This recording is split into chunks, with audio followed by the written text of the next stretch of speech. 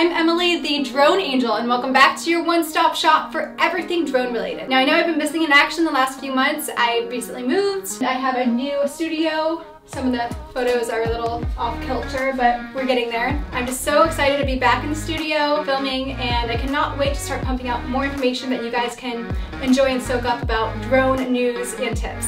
This episode is brought to you by DJI.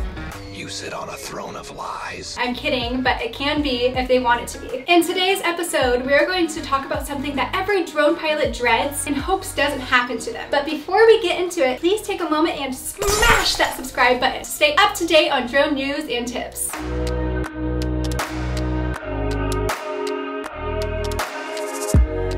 There are few events more instantaneously heart-stopping than dropping an expensive electronic product in the water. We've all been there when we almost drop our phone or another electronic device in water. I'm sure you can relate with that. It's gut-wrenching. If not, then you're the lucky one, but you will experience it. Don't you put that evil on me, Ricky Bobby! This can be even more devastating if the expensive electronic product happens to be your beloved drone, my baby. Whether this happens to be a professional DJI drone or a cheaper drone made for hobbyists, water submersion can be the kiss of death, but it's not always the case. Most drones are not built to be water resistant. However, there are several steps you can take to saving your drone from water damage if you can recover in time. And by recover in time, I mean like get your butt in the water and grab it as soon as possible, or that baby is gonna be done for. Keep watching to learn more about what you should know if your drone falls in the water and what steps you could take to rehabilitate your poor little dude before it sustains serious water damage. Ooh. I swear I'm not a child. So I was just like, droning over a friend's pool. Well, bam! The drone just fell in the water. What do I do next? If your drone falls in the water, the first thing you should do is try to remove the drone from the water as quickly as possible. I mean, duh, of course. What else would you do? But this should be done to prevent any further water damage to it, because the longer the drone stays in the water, the more the water will pour into the crevices of your drone, causing further damage. Of course, the ease of this task may depend on exactly where your drone becomes submerged in water. I mean, if your drone crashes into a pool or a shallow lake, you should be able to get it pretty easily. I mean, you might have to full send it with your clothes on, but hey, it's your baby, so it's worth it, right? However, if your drone crashes into torrential waters or a deeper, vaster body of water, like let's say the ocean. Fresh water source, that makes sense. But you find yourself in the ocean, you lose that battle 9 times out of 10. You honestly just may be better off looking for a replacement at this time. Because the minute that puppy hits the water, it will sink quickly. When I first started droning, I was taking wedding photos, and I decided to bring my drone with me to a destination wedding to snag some complimentary footage for the bride and groom, and also to build my portfolio along the way. Now, I might have shared the story already in a previous YouTube video, but I'm just gonna reshare it for like the 10 of you that actually, subscribe and watch my channel. Anyways, we were on this incredible beach, this one with the swinging tire, and the bride and groom were playfully holding each other in the ocean. It felt like that scene with Leonardo and the hot chick in the movie The Beach. I mean, I'm guessing there is a scene with him with the hot chick on the beach because, most of the movies with Leonardo are that. Would you like to come to the beach with me? Sure, yeah. But it was disgustingly cute. I was flying over the bride and groom getting this sick shot when my drone just fell out of the sky, out of nowhere, and just plunged into the sea. The drone was gone within seconds. I mean, somehow I had this idea that I would be able to catch up to it like Wendy Peppercorn in The Sandlot and just dive in and go grab it. We all know that didn't happen. So I was clearly thinking I would do the impossible. My dreams of being a Wendy Peppercorn were quickly squashed. It sunk to the bottom of the ocean floor like a stone. If you're flying over the ocean, it's likely your drone will be swallowed by the ocean before you even consider jumping in. In that specific scenario, I did get the drone back, but only because the ocean was about like 10 feet deep. The groom was cool enough to swim down and just snag it for me, and the water was crystal clear. I mean, it is the US Virgin Islands. I was very lucky considering most of the time people, when they lose their drone in the ocean, it's just gone. If you're one of the lucky few that can retrieve the drone, then the first thing you should do is turn off its power or remove its batteries. You see, multiple parts within a drone can experience failure related to water damage. Crazy fact, battery failures can result in small fires and explosions. Explosions? That's sick, bro. No, Kyle, it's not sick. Your drone will be a goner. Fine, not sick.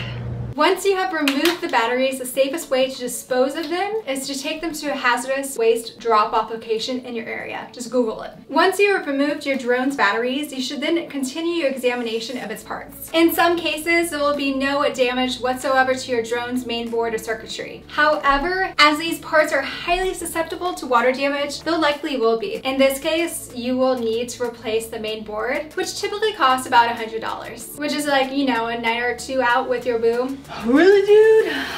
This sounds complicated.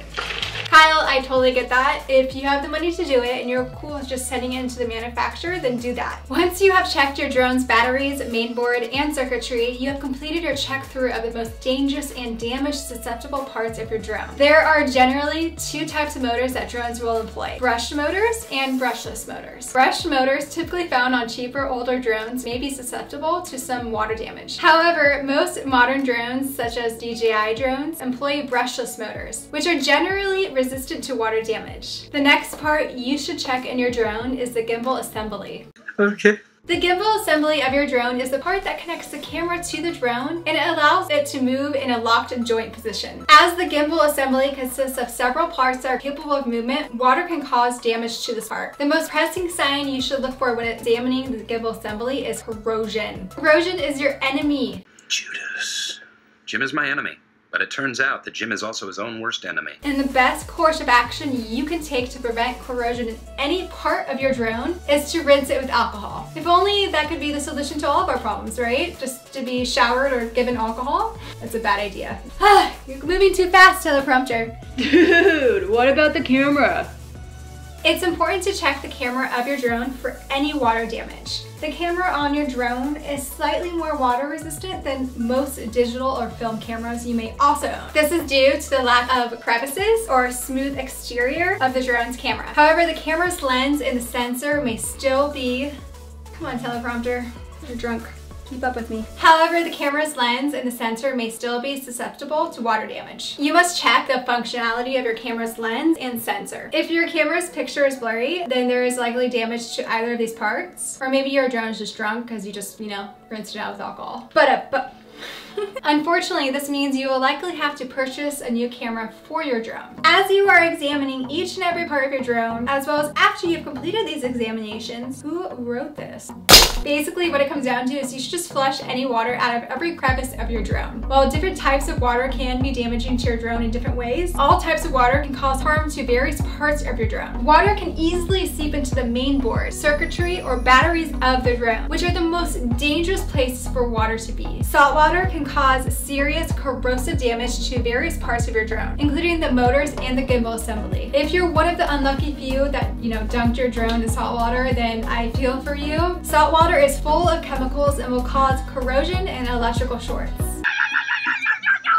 Alrighty then. Now I've heard of people taking the battery out of the drone and rinsing the drone with fresh water after it's been in salt water. And I would love to hear your feedback below in the comment section, because I know a lot of you have your opinions and have good and bad things to say about this. Have you heard the same? I mean, I know it sounds counterintuitive adding more liquid to the drone, but I see the logic, and it prevents further damage caused by salt. Once you have flushed the water out from your drone, the best course of action you could take to rehabilitate your drone is to perform the raw rice method. This essentially entails submerging your drone in a container full of raw rice and just leaving it out to dry for anywhere from several hours to a couple full days. The raw rice will gradually soak up the moisture, completely drying your drone. Can I just put Ma's blow dryer on it and just, you know, wipe it down? You may want to use a hair dryer or a cloth to dry out your drone. However, the raw rice method is the safest and most effective method, as a hair dryer or cloth may cause further damage by spreading the water throughout the drone rather than picking it up. Additionally, using a hair dryer runs the risk of overheating fragile electronic components. Let's cue the haters. Now I know I'm going to get a lot of droners saying different things about this method. I kind of went down a rabbit hole on Mavic forums, and man, oh man, man, was I entertained. One of my favorite comments was someone responding to someone talking trash about the raw rice method. You may believe that it won't work, and that's your prerogative.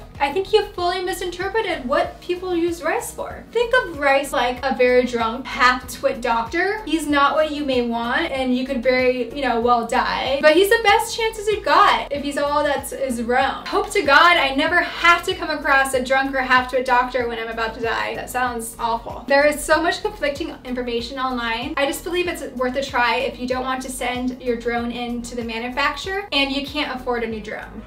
I put it in a bag of rice this morning. Is it good to take out? Take a moment and assess if you waited long enough. I'm not talking about 6 hours. You want to leave that puppy in the rice for a day or two, you impatient little half-twit. Sorry, I really had to use that word again. It's just too good.